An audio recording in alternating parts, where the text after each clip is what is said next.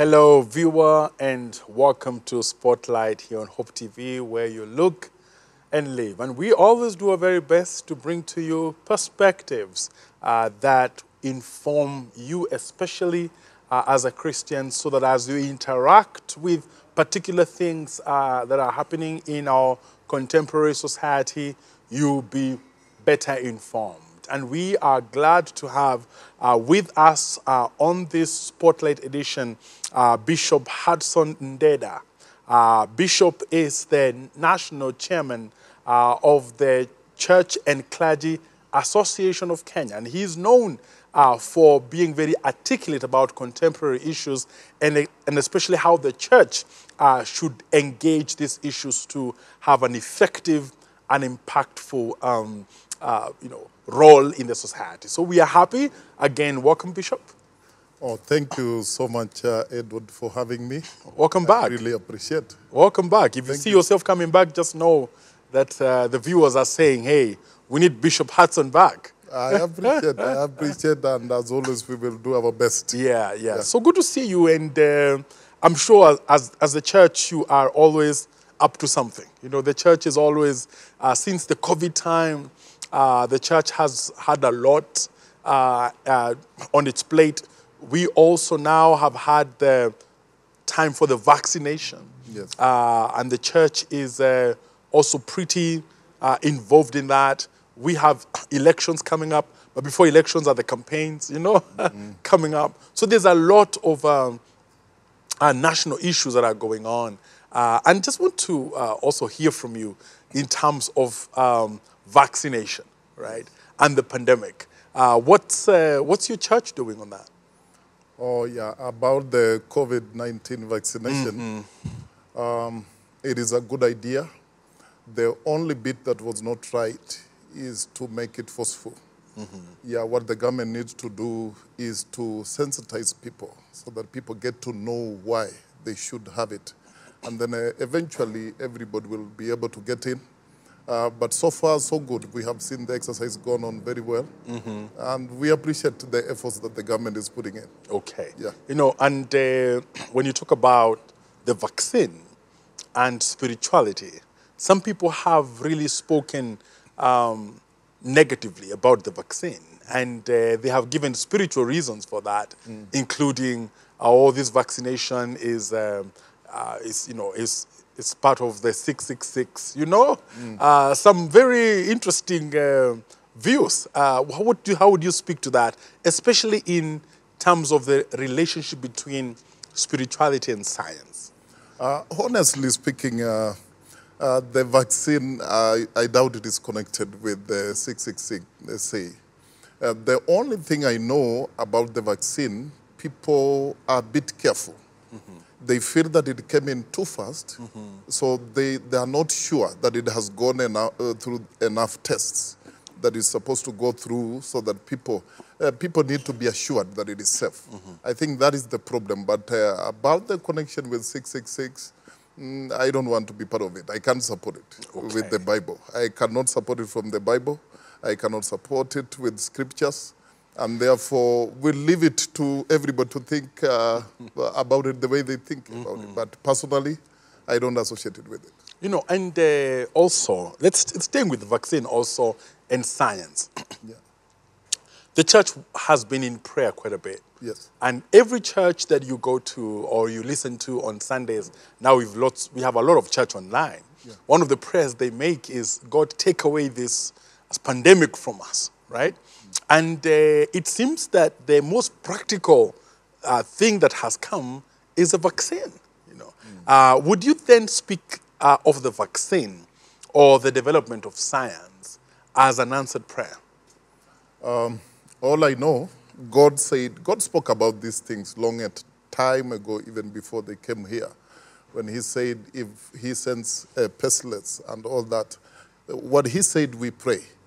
He said, if my people who are called by my name, if they pray and seek God and leave their wicked ways, God will heal the land. So I want to associate the progress that we have on prayer. The government will agree when they opened churches for prayers, things are cooling down. things are coming down. And this is what we were asking And solutions for. as well. Yes, and solutions are coming up. You know, they might not understand. Somebody might underrate the church, but what the church is doing is very powerful. There are so many people we are praying for in churches, and they're getting healed. Those who have been trying medicines and all that. We are not saying science is not working, but it was bad to remove God from the scene. Yes, it was supposed to go alongside, together. We thank God that the country is now healing. We are seeing it is coming down. It is coming down, and we really appreciate. We thank God for what is happening, and we will continue praying. We will not stop praying. Yes. All right. And for a time, the church was the main place for the politician. Yes. Because all rallies were banned, and they still are banned from what I recollect. Although we are not seeing we see as if the ban has been lifted from the way the politicians are working. But the church then spoke and said, hey, politicians, you should not speak in the sanctuary. Not everyone, but a big section of the church. Yes. But you're welcome to worship. But also, if you want to speak, you speak outside the sanctuary after. Yes. That was a very bold declaration. What would you say has been the effect of that, both for the church and also for the politician? Oh, yes. I remember the last time I was with you, I spoke about it.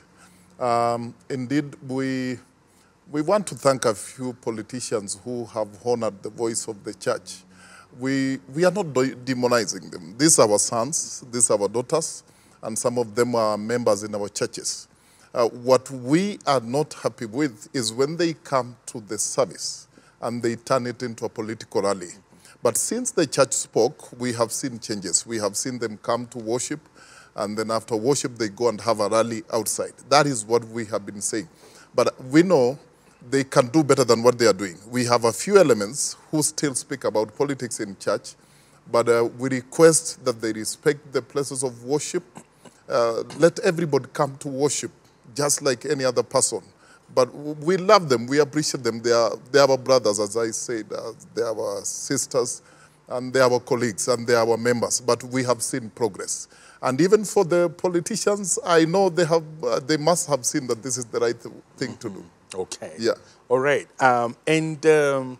Going forward, what do you see as this, let me call it, this reorganization of the presence of the politicians in the church?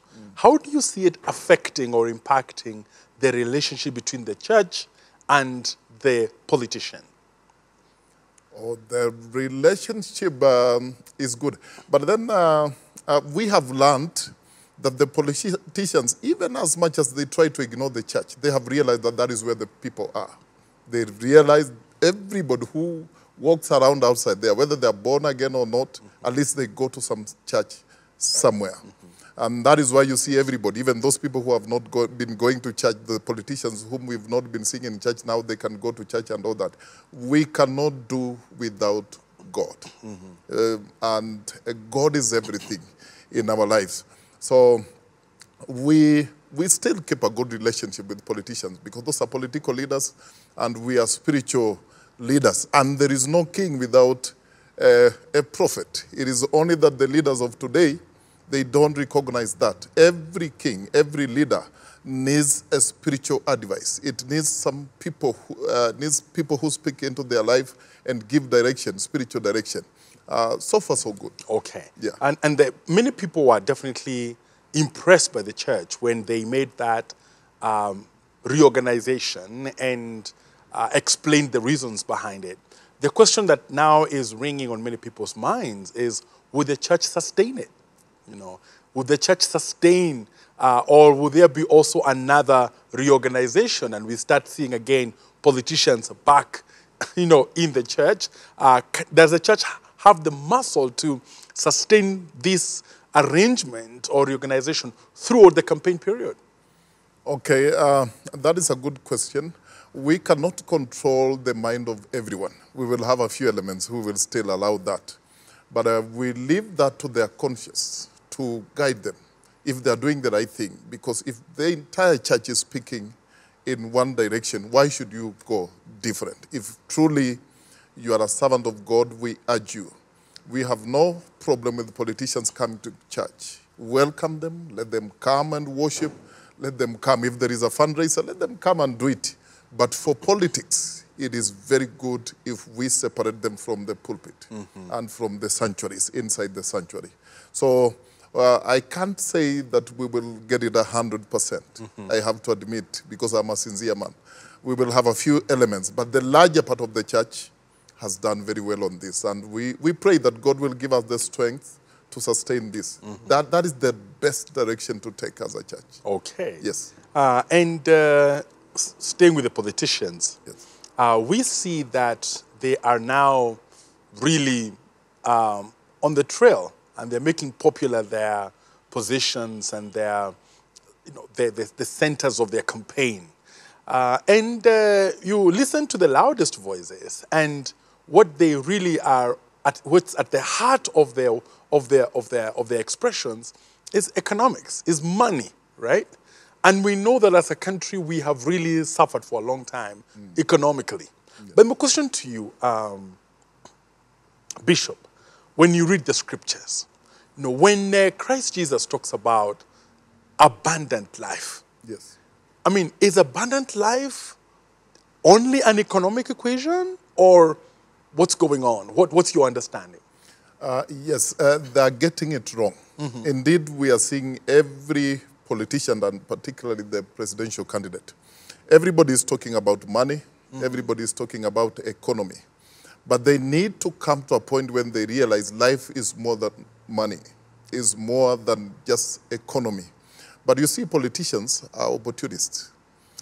They would want to hit where it is best. They know that majority of Kenyans are poor. So they know when they speak the money language, money does not answer to everything.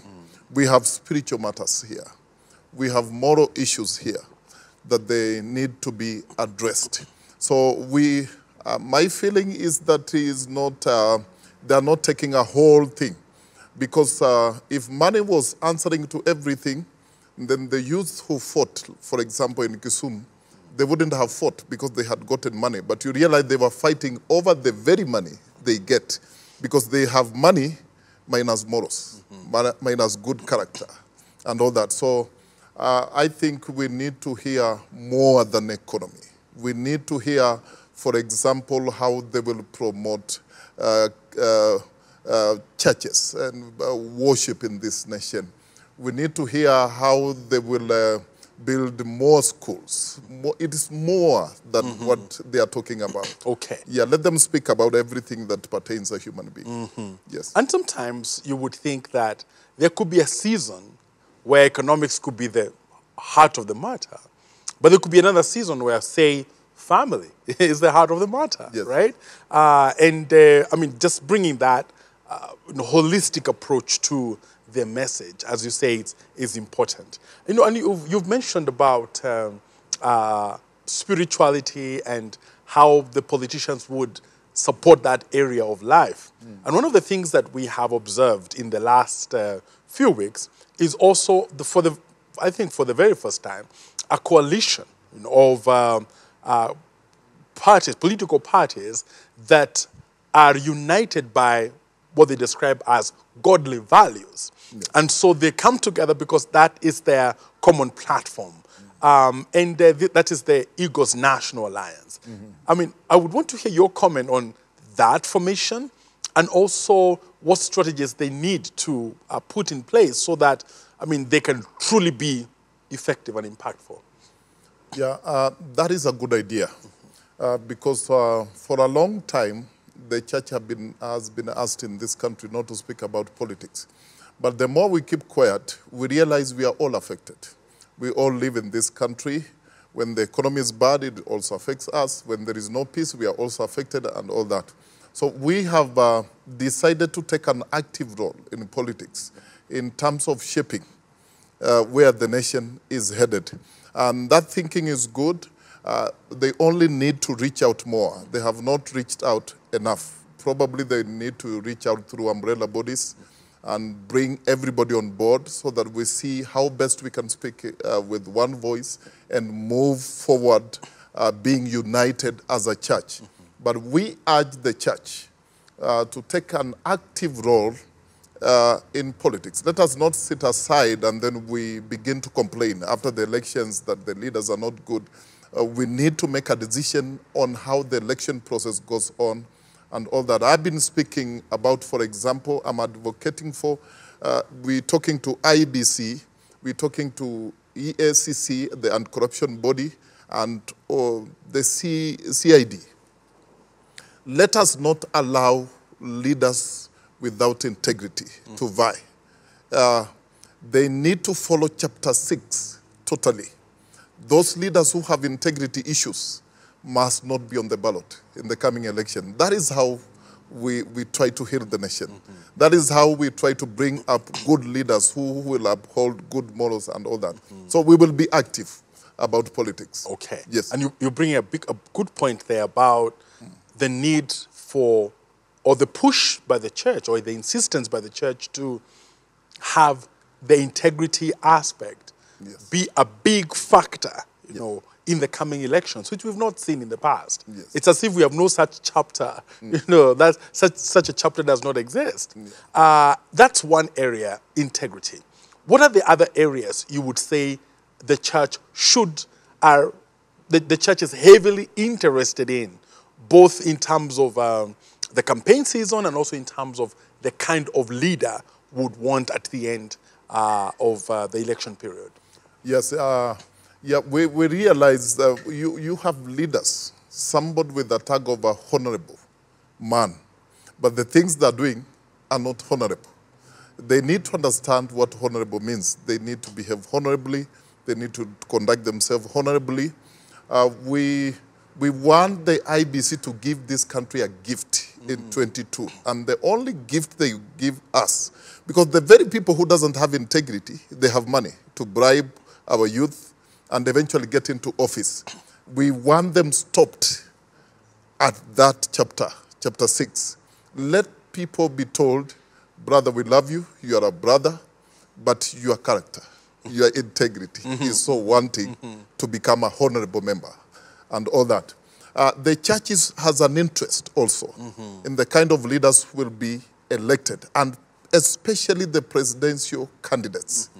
We want to hear them say how they will promote the freedom of worship in this country.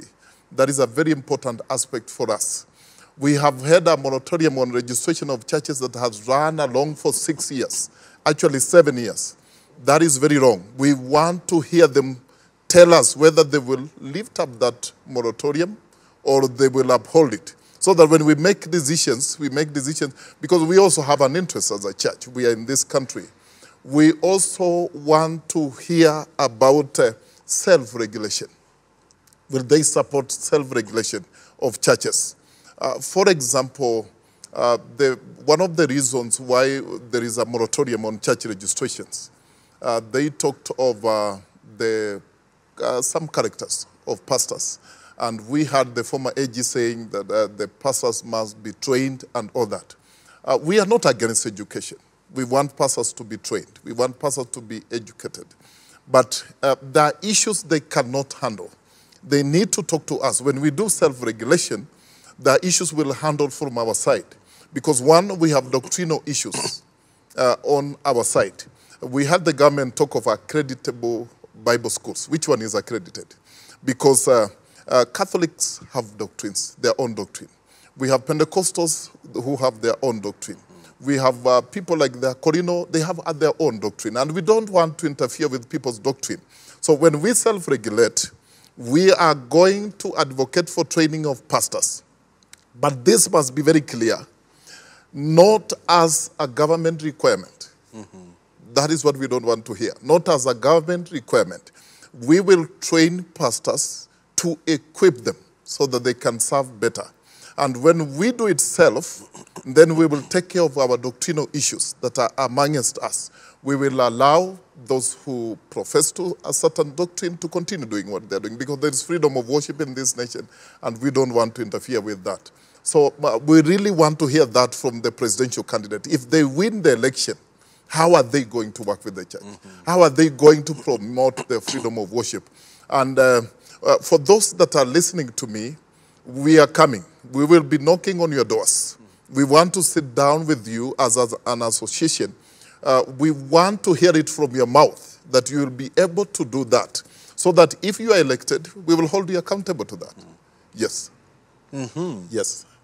Quite some heavy interests there. Yes. Coming from the church. Yeah. And just in this season, as politicians are selling their, beginning to sell, their ideas to the people, we have seen young people almost living in a world of their own. Because we've seen the young people in schools especially begin to speak another language. They're not speaking the campaign language. They are speaking a language of distress. And so one of the things we've seen is a lot of schools now being touched. And these are young people doing it. And it is an issue of great concern. Yes. And there are all these reasons being given as to why this is happening, right? What's your response to that? I think that is a very good question. We would have not done justice if we didn't talk about it in this program.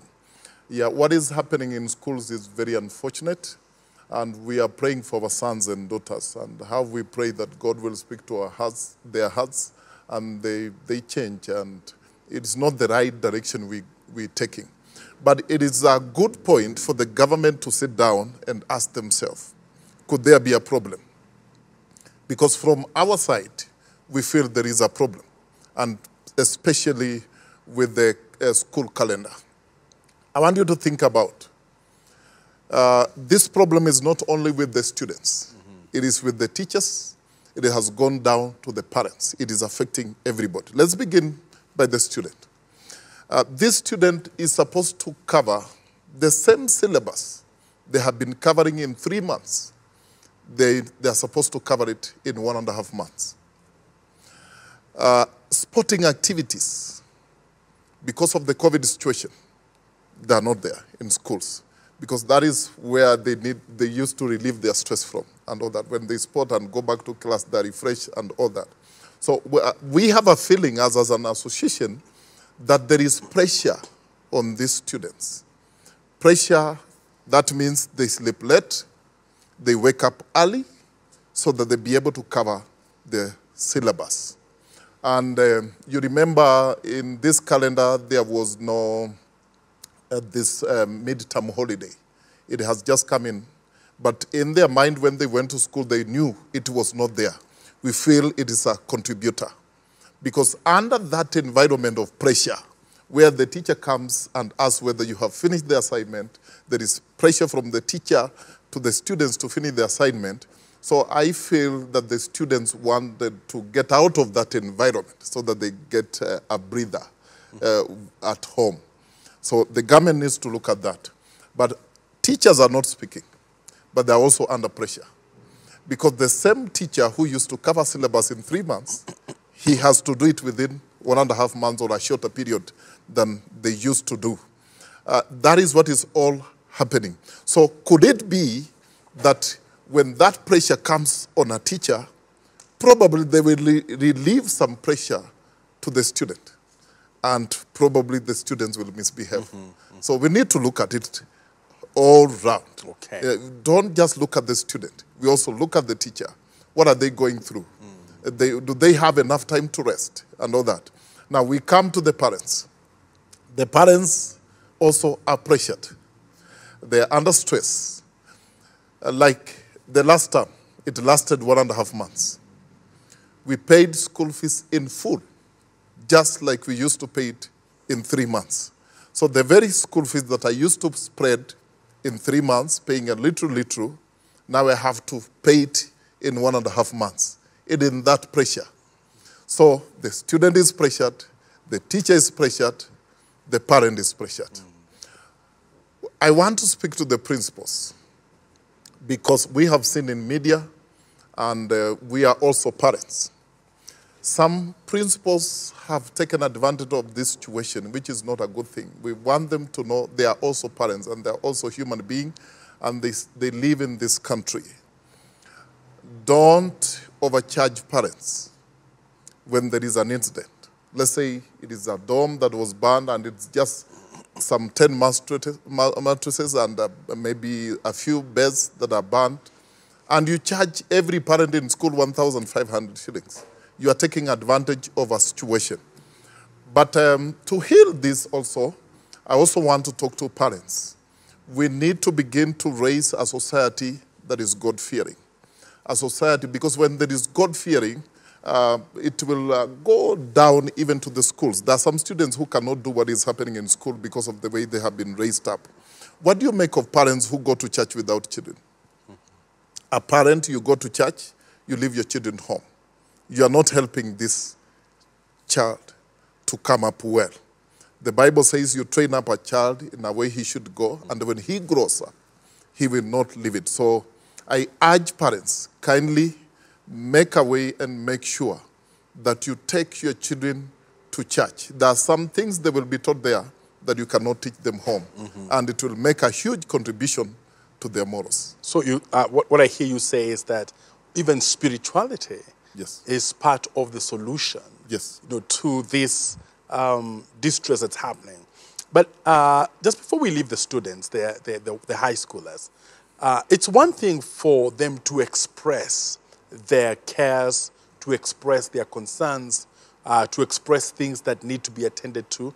But it's another thing for them to speak the language of fire, right? So where do they get the boldness to, or where have they learned this from, that they can actually torch down entire constructions that have taken years to put together, and I mean, that language of fire, I mean, how would you decode it for us? Brother, the Bible records that the enemy, Satan, he was seen falling from heaven, coming down like lightning. But it doesn't record elsewhere that he was seen going back. So this guy is around. We need to agree that the enemy is around and he's working. We know that these things that are happening in school that just beyond character, that's beyond morals. We have heard of devil worship. We have heard of students being recruited in schools and all that. It is important for parents to begin to talk to their children and get to understand them, because some of these boys and girls, they could be involved in things that are not normal, because it is not normal for somebody to burn the very bed he sleeps on. For somebody to burn the very dome that shelters them and all that. When you look at it that way, you feel there is much more to that. So for me, I feel this spiritual attention is very important. And also, let the government allow and the principals allow. Pastors are ready to go and talk to these boys and girls, to counsel them, to speak the word of God to them, and pray for them, and guide them.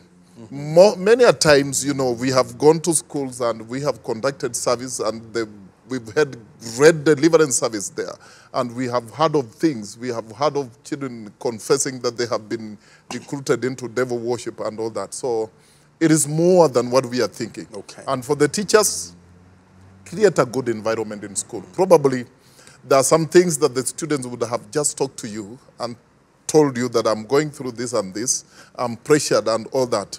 But if there is no good environment in school, now the results would be what we are seeing. That is how they communicate when they are pressured, when they feel that they have nobody to speak. And Bishop, that's one of the things that we really must work hard on. Yes. Give the adolescents, give the teenagers, give the high schoolers alternative languages of expressing themselves, apart from the language of fire. We'll be back because young people also who are a little older than the ones in high school have refused to, register as voters, which is what's happening in the youth, with the young people. A big question, and we're talking to Bishop Hudson Ndeda, and he is coming to us from the Church and Clergy Association of Kenya. He's a national chairman. And once we come back, we'll continue to engage the matters around the church and what's happening in our community today. Again, stay with us. This is Spotlight.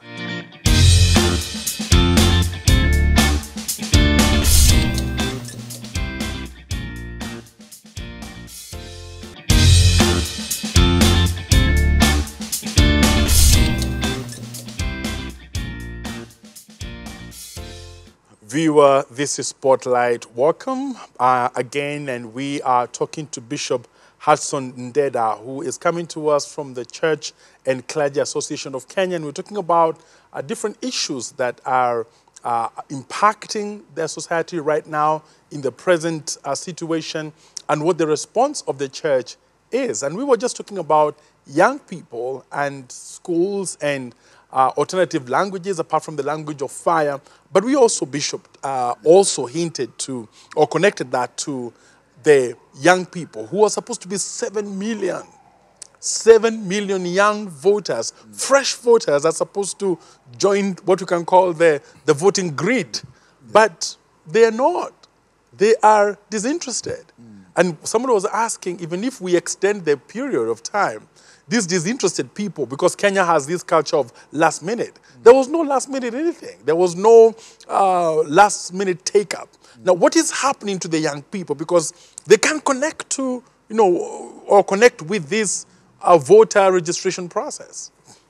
I think that is an area of concern. We expected there will be mass voter registration in the exercise that has just ended. But unfortunately, it was very low. The registration was very low. And we want to urge the young people to register as voters. There have been a song that has gone through across the years that you are leaders of tomorrow. And that is a myth. It should not continue. You are the leaders of today because we have young people who have gone to school, who have trained, they are through university and all that, and they have the skills. They can make good leaders.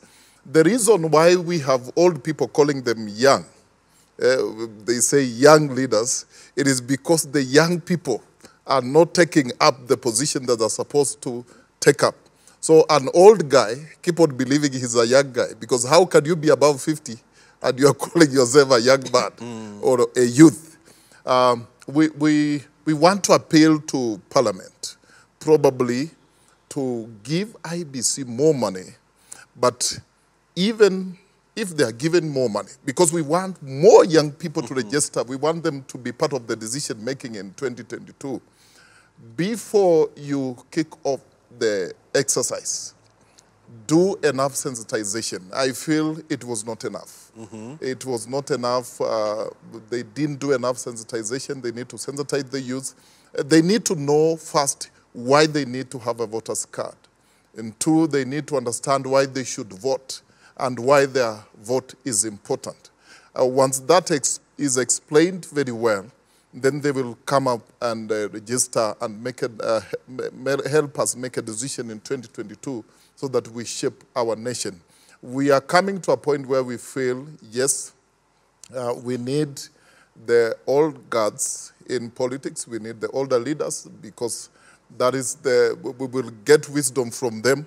But we want to see more young leaders coming in, elected, and especially in 2022, we want to see young leaders being elected. But how will they be elected? They cannot be elected by the old guards. You see, Bishop, one of the perspectives has been that one of the reasons why young people are not responding to registering as voters is because they have observed the politicians over time. They've watched them live the kinds of life that they live, and they have not felt an impact of the politicians in their circumstances, in their cares. So part of the apathy has actually been created by bad examples in terms of the political leaders that we have.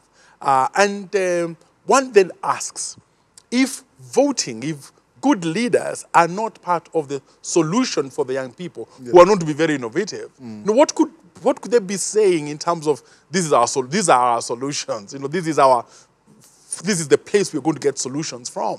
I mean, just your comments on that. I think you're right. You are right, because when we are in a campaign period right now, there are so many promises that are being made.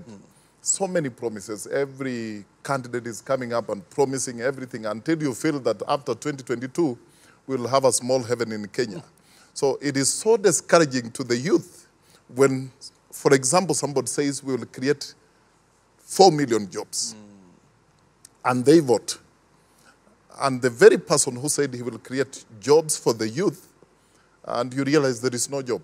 That could be one of the reasons why the young people feel our vote is not helping and it's not counting. But also, I would also want to speak about the integrity of the vote. The IEBC should give us the integrity of our vote, because we have had issues, people saying that the elections have not been free and fair in this nation. That can also discourage people from registering as voters. Some people feel that even if I will vote, my vote will not count. It will not work. So we need to work on those areas whereby we have, and all that falls on what I said, integrity. If we have leaders of integrity, there is no way you can stand before people and campaign and say, I will do this, I will do this, I will do this, and you do nothing. That is lack of integrity. You know, Bishop, when you read it, let me ask you a question, because let's make an assumption. Yes. That IEBC has actually said, given a list that you, presidential candidate or candidate for governor, whichever position, you are not, qualified on going by the integrity measure of integrity. You don't qualify, right? Now, would the church at that point openly speak and say, if you have been red flagged by the IEBC, then you will not be voted for?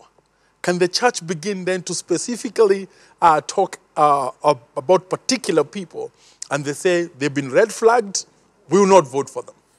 Yeah, that is right. For me, particularly me, and personally me, as the chairman of the Church and Clergy Association of Kenya, I'm prepared to bite the bullet. If I know of a leader who has no integrity and he finds himself on the ballot, I will speak about that leader. I will say, ABCD has been raised on you. Can you clear your name on that? Yes, so that we have to sensitize people. But then why should IEBC wait for us to speak? They give us wrong people so that we speak. They are the watchdogs. They are the ones who are to tell politicians. And I liked it. I think a few months ago, the chairman of IEBC talked about it. And I could see the discomfort against the politicians. Kenyans are behind you.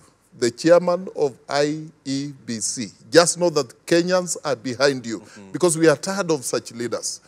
Please don't allow them on the ballot. Don't. If people have integrity issues, they have court cases that touches on integrity that are ongoing. Why should you clear them to go to an election? But if the IEBC will make a mistake of clearing them, we will name them. We will talk about them. And we will say we don't feel that you have enough integrity to become a leader in this. So it's just a matter of time. It is just a matter before, especially Bishop Hudson Ndeda begins to say that these persons, they don't pass the integrity test. And I rely on you. You give me the space to speak. I will tell them, so and so, ABCD has been said on you. You have this and this and this case in court, and it touches on your integrity. Kindly just step down from the rest. Wait for another time. Wait for another time. We look forward to that. We look forward, because that would be yet another big thing. Yes. The church in this season is doing some unprecedented things. Yes. So that will yet be another thing that we look forward to hearing from the church. I'm looking for days of, I'm positioning myself to replace the Archbishop Ndingi Mwananzeki and the rest who were there, who spoke boldly. And in their days, from their speaking, there is a lot that happened. And they faced a very tough government that one could not speak in. We thank God for the freedom of expression today that was not there before. So why should I keep quiet when I have the freedom to speak? And you have, as you say, there are people who were in a more hostile government. Yes. Christian leaders, and they spoke. Yes. And now there is more freedom now, all the more why, you know, with facts, of course. Yes. Be able to express and guide the people. Yes. We will look forward to that. Still on this leadership, and as the leaders, the aspirants move around the country, we saw in Kisumu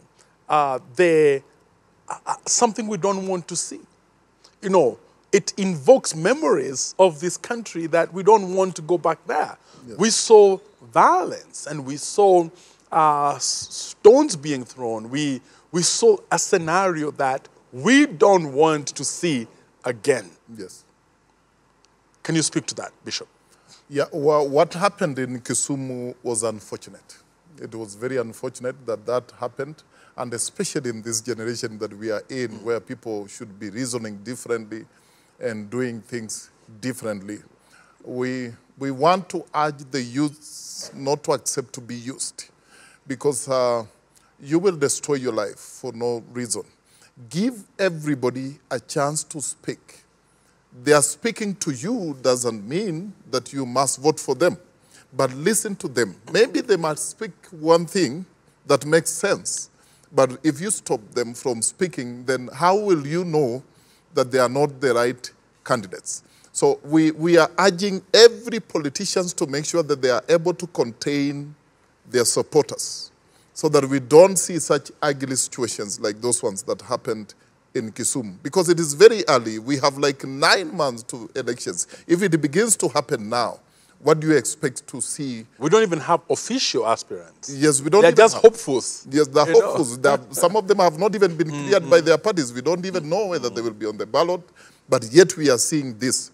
And this is where we say, if you are a candidate, you are a politician, and you encourage such are the people we don't want to see on the ballot. And we are happy. Yesterday I saw the police have arrested one leader in Kisumu that they suspect that he was behind those ugly situations. If he is found culpable, such should be a lesson to the rest. Should be a lesson to the rest. But politicians just know our eyes are on you. We are marking you very well, whatever you do. We are following you. And if we see such instances again, and you are involved, as I said, we will name you and shame you in public, because that is not the society we want to see. Yes. That's not the society we want to see. Yes. And what we want to see, one of the big things that, especially as you have cited, the church would want to see are leaders of integrity. Yes. Now, there are candidates who are heavily relying on the church, right? Because they have, as we've said, they really are coming from the values that the church has taught them.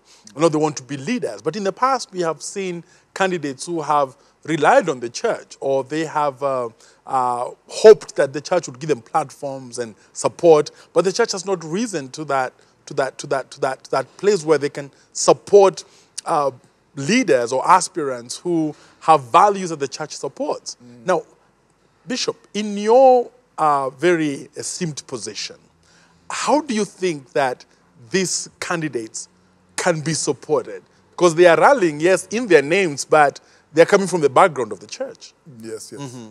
That is a good point. We really want to encourage not just the church. We're talking about Christians. Just imagine if we have leaders who have integrity, who fear God in this nation, from the president going down to the MCA. Just think of the kind of society we will have. Just think of the kind of nation we will have. So we encourage everyone as we move to the elections. If you have Christians, you have brothers and sisters contesting in the coming elections, kindly support them. Because we want to change the narrative. We want to change the way things are done. Yes, we have politicians who are coming to church today. Yes, because of they know we have votes and all that. But we want them to know that is not enough. Coming to church and associating yourself with churches is one thing. And in fact, most of them, we have not seen them in church even for the past 10 years. We don't know why now.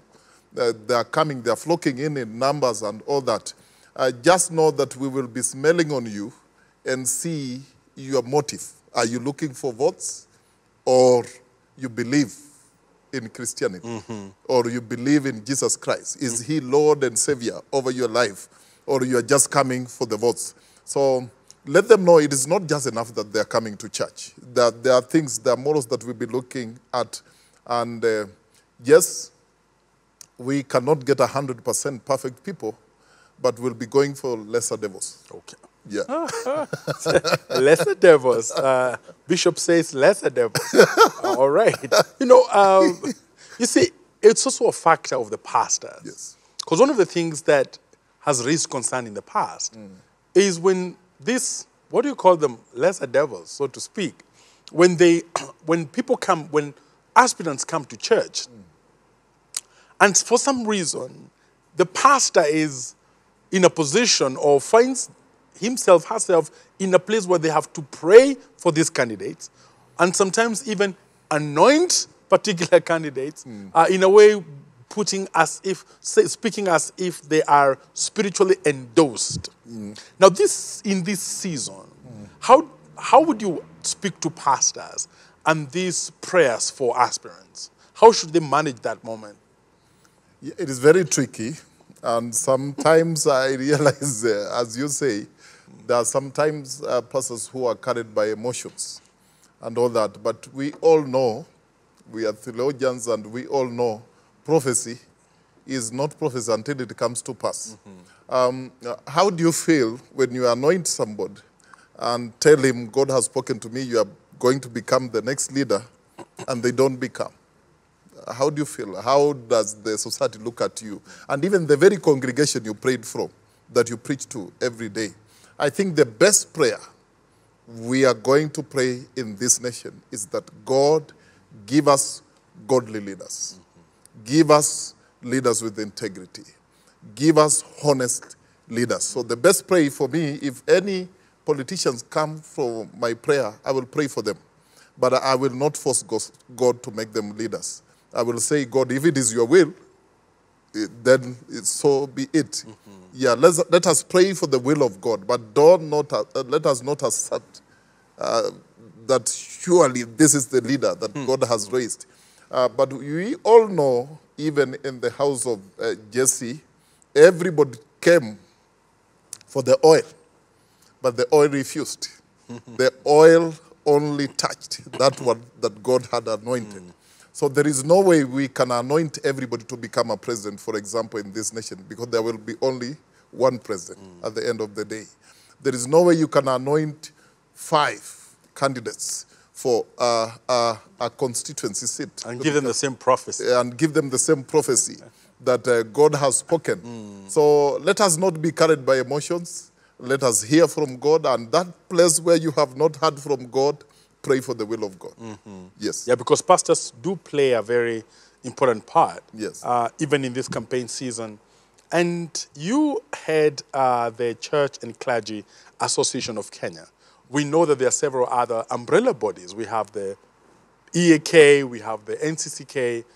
And the question is, do these bodies sometimes meet and share perspectives? So when they have even their independent expressions, that there is one voice. Yes, yes. Yeah, indeed. There are some people who think that the church is divided. The church is not divided. So when you hear of CCAK, you hear of EAK, you hear of NCCK, probably it's just to bring leadership closer to people because we are so many. But we are doing the same work, and we consult, we do talk. These leaders, we know one another, and we talk and all that. A good example is the last time when we were talking about politicians not speaking on our pulpits. If you remember, on the same day, we had 3 different press conferences. CCAK had a press conference, EAK had a press conference, NCCK had, the Catholic bishops had a press conference, and we were speaking the same thing. We said we don't want politicians to take over our services because they are so suckered. And therefore, we are speaking. We are talking together, and we cannot afford to speak differently as a church because we are reading from the same Bible, we're worshiping the same God, our values are same. Yes, we are one. Okay. Yes. I think that unity, and the more visible it is, Yes. whether it's in terms of people being, the leaders being together, or staying, you're reading from the same script, Yes. it would be also a very important component going forward. Yes. Then there's a Christian, Bishop. There's a Christian who will actually go and vote, right? And there is the Christian who is being spoken to, hunted for, by the politicians. Now, how would you guide the Christian in terms of how they manage themselves in this campaign season and eventually at the voting time? Yeah. Christians, we need to understand that we are representing Christ. So we cannot behave just like any other person. We have to behave differently because much is expected of us. We will not stop people talking to us, but we all know, all these people who are coming to speak to us, we know them. Probably some of them has a history. Probably some of them, from what they are speaking, you can feel. From the people they're associating with, some are associating with themselves with goons. And all that, you can look at them and know that this is not the right leader to vote for. And one thing I know about voting, it is about personal conviction. It is not even a must that you vote for somebody who will eventually be the winner. But when you vote for somebody because you believed in his values, you believed in his leadership and all that, even if he doesn't get there, you have done what is right. Yeah, don't just run with the crowd. Don't run with the crowd. Be very conscious and vote from your heart. Okay. Yes. And that's a very important point, that you're not voting just to make a victorious statement in terms of the person. Yes. You're making also a victorious statement in terms of the vision you have for this country, even in terms of values. Yes. I think that's a critical point there. And going forward, as we end this conversation, what should we expect from the church? Is there a calendar of events lined up that we should expect this to unfold? We expect this to unfold as the church continues to lead the country and the faithful in terms of the way they should conduct themselves during this season. Yes. What is expected from the church in this season, expect a lot of prayers. Now that we have some space to pray, we will be praying for the nation. We will do a lot of prayers. We will do a lot of fasting. We will do a lot of, prayers. Everything will point out to prayers, praying for the nation and praying for the candidates. We will even pray some of the candidates that are not right. Something will just speak to them to drop from them. That is part of what we are doing, we will be doing. And also expect us to speak. We will be speaking. Up to the next election, you can be sure from me, I will speak many times. When we see something that is not right, we will point it out. We will not keep quiet. Because we don't want to join the complaining crowd. We want to reach a point when we tell people, we spoke, we told you, but we were ignored or we were heard. So sometimes you don't speak so that the people accept what you say, but you speak to be heard. Yeah, at some point somebody will say, somebody spoke, but he was ignored. That is why we speak. But we pray for a very peaceful campaign period. We want to remind the politicians and Christians, please, if you see any politician who is not behaving well, don't waste your vote on them. Don't waste your vote on them. That is our rallying call. Don't waste your vote on them. We might not tell you vote for so-and-so, but be guided and give us the best leaders that the country needs as we move forward. All right. Yes. And given the heat that is going to build up as competition builds up as well, then we do expect lots of bold voices coming from the church. Not just voices, but bold voices coming from the church. And because you've already doing that, we look forward to more, because the voice of the church brings great guidance also to both the politicians and the entire nation. So thank you so much for being on Spotlight. We will definitely keep track on what's going on, and keep speaking, keep thinking, and keep guiding at this particular time. Viewer, we've been talking to Bishop Hudson Ndeda, and comes out very clearly. One important thing that comes out is that as you prepare yourself to vote, let your conscience be awake, such that you do everything not because everyone is doing it, but you are intentional. And remember that this is also a moment for us as Christians to exercise our inspiration that comes from the Holy Spirit. This has been Spotlight. Thank you for watching.